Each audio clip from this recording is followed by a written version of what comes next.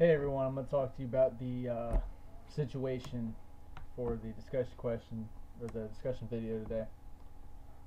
Uh, if the officer offers you the $1,000 or the €1,000 bribe, it's bribery. It's still illegal. It's unethical, and I wouldn't comply with the request. I would respectfully decline and say that I'm not willing to accept the bribe. I don't want to get I don't want to deal with legal issues, and even if it was, it's unethical, and it's not something you should be doing.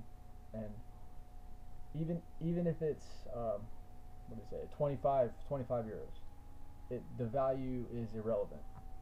The fact is that whether it's 25 or 1,000, it's still a bribe.